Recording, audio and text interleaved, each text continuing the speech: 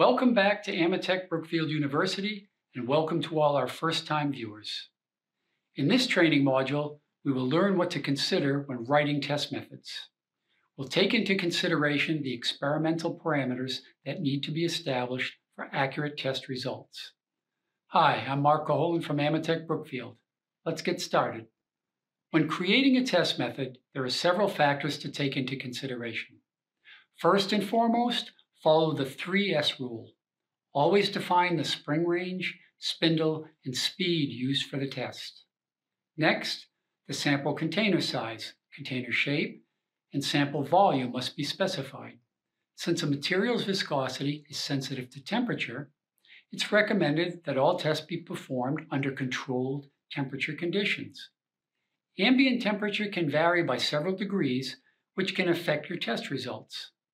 When preparing a sample for testing, always have the spindle and guard leg in place so they will reach thermal equilibrium with the test material. Sample preparation is also key to achieving consistent test results. The length of the test should be defined as well as the data interval for recording results. One guideline for selecting a spindle and speed for a new material is to follow the inverse proportionality rule.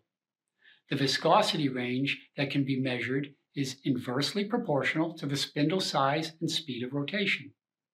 In other words, thinner fluids will use larger spindles at faster RPMs, and thicker fluids will use smaller spindles at slower RPMs. This is because thinner fluids will not generate enough resistance for the spring to measure if a small spindle and low speed is used. Thicker materials will overrange an instrument if larger spindles and higher speeds are used. As mentioned earlier, sample preparation can affect your test results. Consider the history of the sample. How was it handled and prepared prior to testing? Non-Newtonian materials are sensitive to shear. If they are subjected to shear before testing, this can affect the test results. The test method should state whether there will be any mixing, rest time, stirring, or shaking of the sample before testing.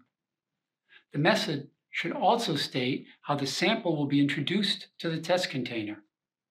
Is the sample poured, spooned, syringed, or introduced into the container by another method? How is the conditioning of the sample temperature achieved?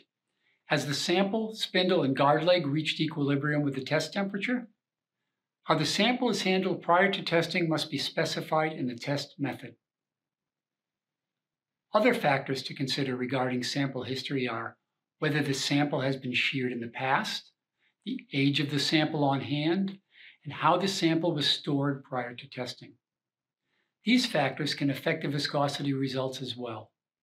Time-dependent, thixotropic, and dilatant materials are sensitive to prior history as well.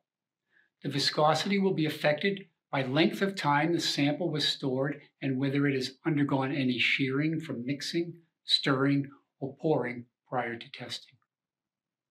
Testing at a controlled temperature is recommended to avoid differences in the viscosity results that would be seen when the tests are performed at different temperatures. You should select a test temperature that you want to standardize for your method. Before the test, be sure you have reached the equilibrium with the set temperature and that the spindle and guard leg, if used, are equilibrated with the sample. Using a temperature bath, thermocell, or other means of providing accurate temperature control is recommended. By reducing sample size using the UL adapter, small sample adapter, or thermocell, you can minimize equilibration time as compared to using a 600 ml beaker. If you will test at ambient conditions, set a temperature with as minimum a range as possible. Before making any measurements, be sure to level the instrument and then auto-zero the viscometer by powering it up. Remove any spindle that may be attached before performing the auto-zero. Once the auto-zero is completed, note the percent torque. It should read 0.0% plus or minus 0.3%. You can now do a quick diagnostic to check the condition of the suspension by performing an oscillation check. Gently rotate the coupling nut while watching the percent torque on the display. If it begins to show negative readings, stop and rotate the coupling nut in the opposite direction. Rotate until you reach 20% torque and then release the coupling nut. The torque should return to 0.0 plus or minus 0.3%. If the torque is higher than that, perform the test several more times to be sure you're getting a consistent result.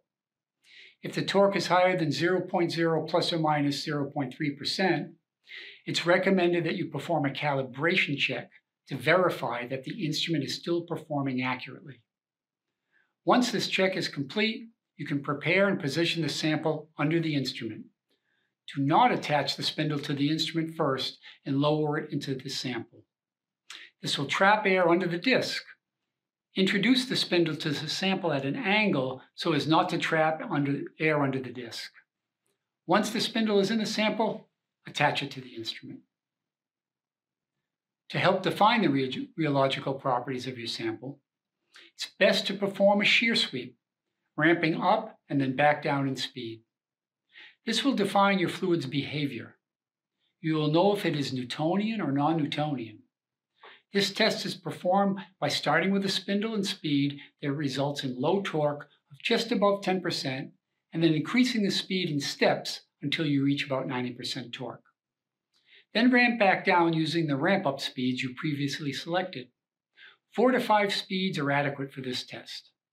You can plot the viscosity versus RPM to graph the rheogram.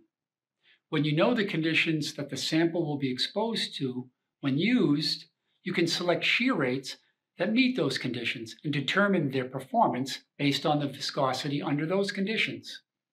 This applies to product performance that can be interactive with the user, but to processes where mixing and pumping are critical factors for their production. So far, I hope you've gained an understanding of the testing parameters that need to be established for accurate test results. Next, we'll look at various viscosity measurement techniques, which we consider as the common test methods using controlled shear rate measurements. The first method is simply time to stop.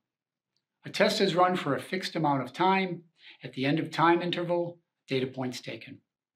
Time to torque is used more often for materials that thicken or cure rapidly.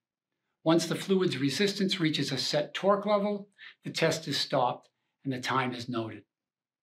Thix index is not related to thixotropy or thixotropic behavior. It's a 2-point test that measures viscosity at 2 shear rates a decade apart, which is useful to verify shear thickening, shear thinning, or Newtonian materials.